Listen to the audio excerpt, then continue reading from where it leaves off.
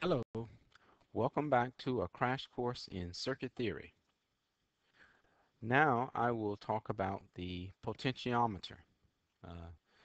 The potentiometer is a variable resistor, and using the theory of electronic systems, we know that current is controlled by the value of the voltage and the value of the resistor. Now in this circuit, the value of the voltage is 12 volts. And the value of the resistor depends on all these four elements. Well, the value of the switch is very small, so we normally ignore the resistance of the switch. The value of the lamp is a fixed value, depending upon the voltage. This resistor here in series with the lamp is a fixed value, and this value right here we can change between some number 0 to another number that's determined by the specifications of the potentiometer. For example, let's suppose that this was a 10 kilo ohm potentiometer.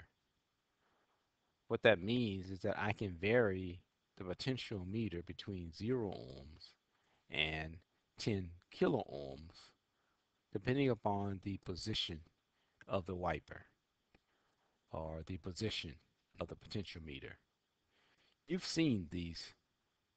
These are basically the knobs that are used to control maybe the volume of a radio. And normally they're labeled from 1 to 10 or something.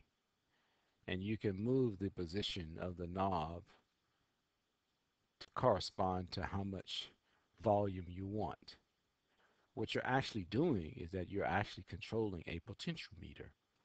And you use this in your radio project in your first course when you took the electronic measurement and workshop course where you built the radio and you were able to control the volume of the radio by varying the potentiometer. What you're actually doing is that you're varying the total resistance in the circuit, which of course it controls the value of the current.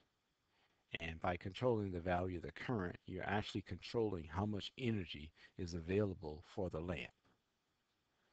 So if you switch the position to 0, then of course you give a minimum resistance, which gives you a maximum current. A minimum resistance would give you a maximum current. Likewise, if you move the potentiometer to the 10K position, you are increasing the resistance, which means you're decreasing the current, which means you have minimum energy for the lamp. Now, the thing about a potentiometer or potentiometer is that you cannot instantly shift between 1 and 10. You have to go through all of these positions before you get to 10. We call that analog, which means it is a continuous movement or a continuous change in the voltage, as opposed to digital, where it was either on or off. You can see the difference between digital and analog behavior. So these are the two basic control elements in all electrical systems, whether it be a digital control switch or an analog varying potentiometer. These two allow me full operation of the lamp, where I can switch the lamp on and off or control it to the proper level. These two combinations give me a wide range of opportunities to use this lamp.